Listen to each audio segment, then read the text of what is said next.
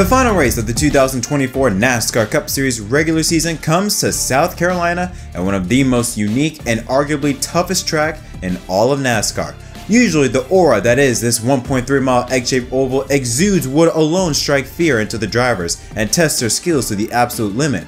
But this year, there is another factor to keep an eye on. Two intense battles on the points that could make or break a driver's season and possibly career. One to extend the momentum as the one on top towards the championship, the other hoping to save their season and make it to the playoffs. Welcome to Darlington Raceway in Darlington, South Carolina for the 74th running of the Cookout Southern 500. The weather tonight here in Darlington Raceway will be interesting, transitioning from sunset to nighttime. Temperature in the low 70s with a slight wind at 6 miles an hour heading southwest through the racetrack with a 40% chance of rain and a slight chance of thunderstorms throughout the night. Welcome everyone back to episode of MDK RaceDay. My name is Jet. Hope you're having a wonderful day and welcome to the final race of 2024 for the NASCAR Cup Series regular season as we preview tonight's Southern 500. Now, as I mentioned earlier on, we have 2 points battles that we're going to be looking at here tonight. Let's first start off the one fighting for the title in terms of the regular season championship. At the moment, 3 drivers are still mathematically eligible to win. Let's take a look at the drivers right now. Points leader Tyler Reddick. His win at Michigan a couple weeks ago has solidified him as the one to beat. He has a 17-point gap ahead of Kyle Larson and an 18-point gap ahead of Larson's teammate Chase Elliott. Again, this is all extremely critical because the champion, the regular season champion after tonight, will get an extra 15 playoff points on top of their existing playoff point basket as they try to make their way to make it to the championship 4 in Phoenix in November. Now the other points battle to look at is over on the opposite end, the fight for the playoffs. Still technically at the moment, 3 spots are up for grabs here in the playoff picture. Martin Truex Jr., he is all but safe unless something drastic happens. He is plus 58 above the cut line. His teammate Ty Gibbs plus 39, but the driver that holds a final spot is Chris Buescher, plus 21 points above the cut line, ahead of pole sitter Bubba Wallace, and Ross Chastain just 6 points behind Bubba at minus 27. We're showing you these 5 drivers only because these 5 are the only ones that can make it on points. 19th place Kyle Busch, and on back, the only way they can make the playoffs is if they do what Harrison Burton did last weekend at Daytona, and that is win. That is the only way that Kyle Busch on back can make the playoffs, is what they win, but these 5 drivers can still make it on points. Busch, the official beer of NASCAR and proud sponsor of the Busch Light Pole Award given to the fastest driver at each NASCAR Cup Series event, Busch Light congratulates Bubba Wallace for his 3rd career pole, his first pole since Texas in September of last year, and doing it with a speed of 167.146 miles per hour. Since 2020, Busch Beer has invested more than $70 million in becoming one of the NASCAR Cup Series premier title sponsors. So here's a look at the 2024 Cookout Southern 500 starting lineup. Bubba Wallace on pole, but look at to his outside. Rookie Carson Hocevar, an extraordinary lap for the 77 rookie driver. Row 2, another surprise, Chase Briscoe, who won an Xfinity race here at Darlington in 2020, sitting alongside the defending Southern 500 winner, Kyle Larson. Row 3 is Martin Truex Jr., a former Southern 500 winner, and to his outside is a regular season points leader, Tyler Reddick. Row 4 has Ryan Blaney, the defending Cup Series champion, and William Byron, who won here at Darlington a couple years ago in the 24 ride, starts in the 8th position, with Christopher Bell and Chris Buescher rounding out the top 10. Row 6 is Austin Cindric and Brad Keselowski, who snapped that long winless streak here at Darlington earlier in the spring. And row 7, Ty Gibbs, and to his outside is one of the best here at Darlington, Denny Hamlin in the 11 car. Row 8 has rookie Josh Berry alongside with Austin Dillon in the 3 car. Kyle Busch, a former winner here in the Southern 500, needing a win in order to make the playoffs, starting alongside John Hunter Nemechek with Corey LaJoie and Chase Elliott in the 9 car, rounding out the top 20. Row 11 is Justin Haley in the 51 car with Ross Chastain in a beautiful throwback Busch Beer number 1 to his outside. Row 12 has Joey Logano on the number 22 ride, a former winner here at Darlington, and Harrison Burton, last week's winner at Daytona, starting alongside. Row 13 has Daniel Hemrick and rookie Zane Smith. Alex Bowman in the 48 ride, starting alongside the two-time Southern 500 winner Erik Jones in the 43 car. And round out the top 30 is teammates Noah Gragson and Ryan Preece in the 41 ride. And the final 4 rows, Michael McDowell and Daniel Suarez, Todd Gillen and Shane Van Gisbergen in the 16 ride, Kaz Gralla, Ricky Stenhouse Jr. with Timmy Hill in the 66 ride, rounding out the 37 car field. Here's a look at the odds to win the Southern 500. Kyle Larson sitting at the best odds at plus 500. Tyler Reddick at plus 550. Hamlin at 600. Ryan Blaney at 750. And then a triple pair of 900s between William Byron, Martin Truex Jr., and Brad Keselowski. And then a sharp decline, Christopher Bell at plus 1600, as well as Bubba Wallace, the pole sitter, also at 1600. Bell and Wallace could be some really good odds as they have fast cars here this weekend. And Ty Gibbs at plus 1800. Chase Elliott sitting at 2000 with Kyle Busch at 2200. And then Josh Berry, Joey Logano, surprises him so far deep at plus 2500 each. Raj Chastain plus 2800. And Carson Hocevar plus 4000 with Erik Jones and Alex Bowman at plus 5000. And Chase Briscoe rounding it out at plus 6500.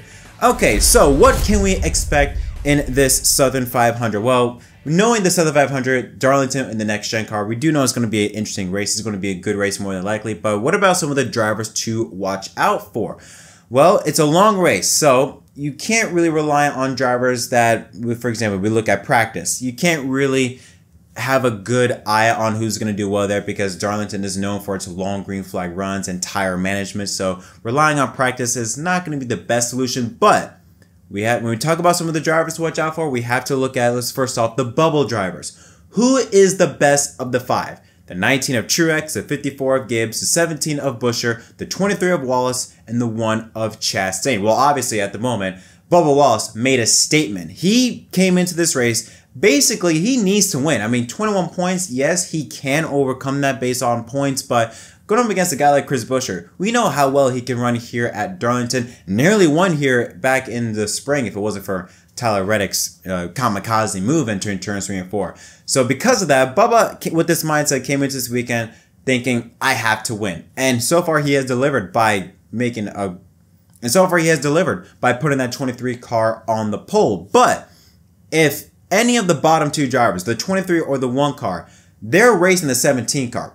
Ty Gibbs in the 54 and Martin Truex Jr. in the 19. Those 2 drivers, they are really safe unless something dramatic happens in terms of like the 2 drivers, the 54 and the 19, they have to blow up within lap 4 or before the stage ends. I mean, something major has to happen in order for those 2 drivers to not make it into the playoffs because those 2 can make it in on speed alone. But the 17 car has been a bit iffy. If we're talking about the 17, the 23, and the 1 car, that's the main battle.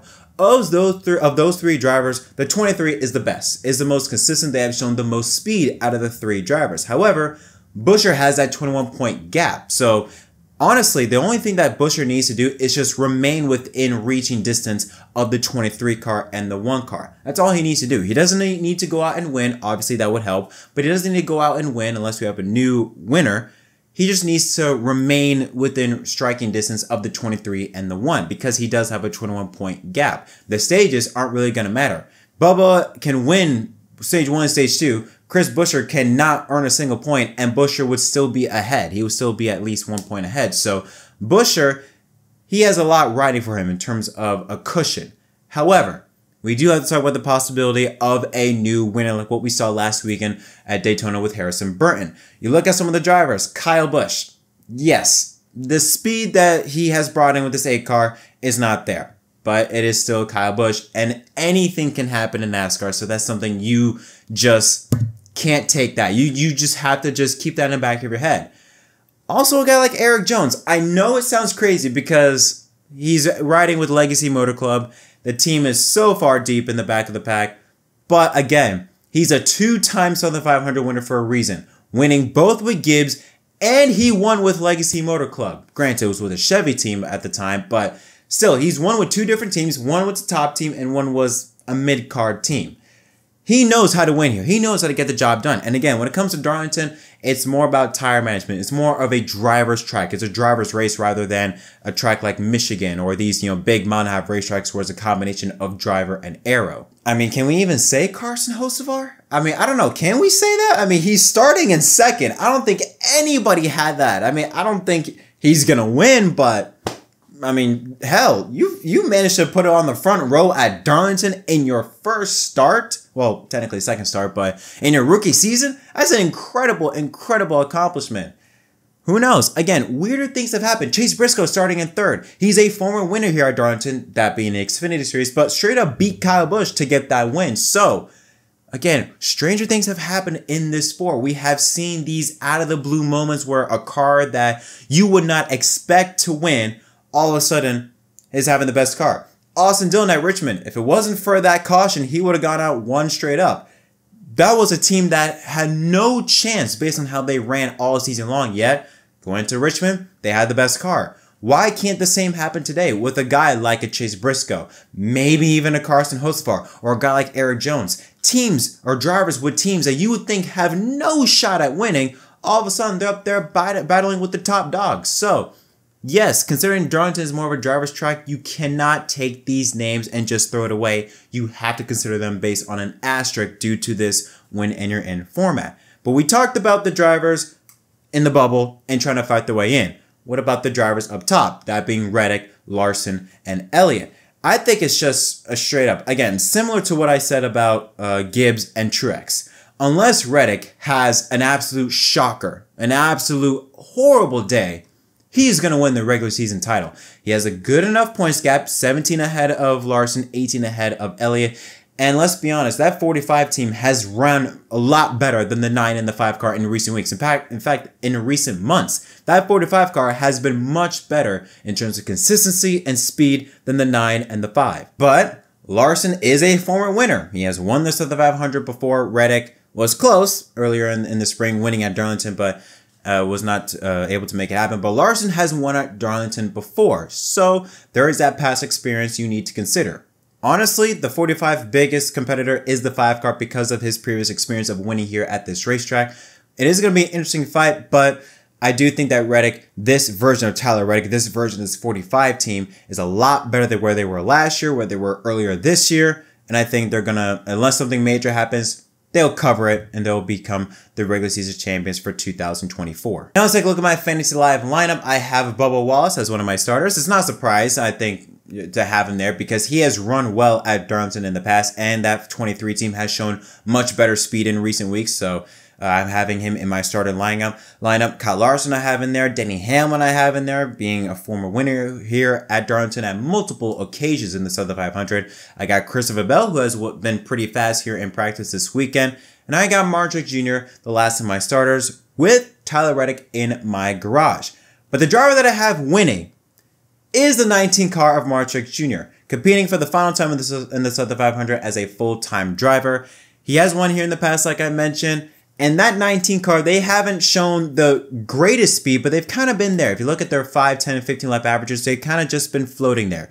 As we get longer into a green flag run, it's a Martrick Jr. style of race. This is a Martrick Jr. style of race. Tire management, long green flag runs where it's in the driver's hands.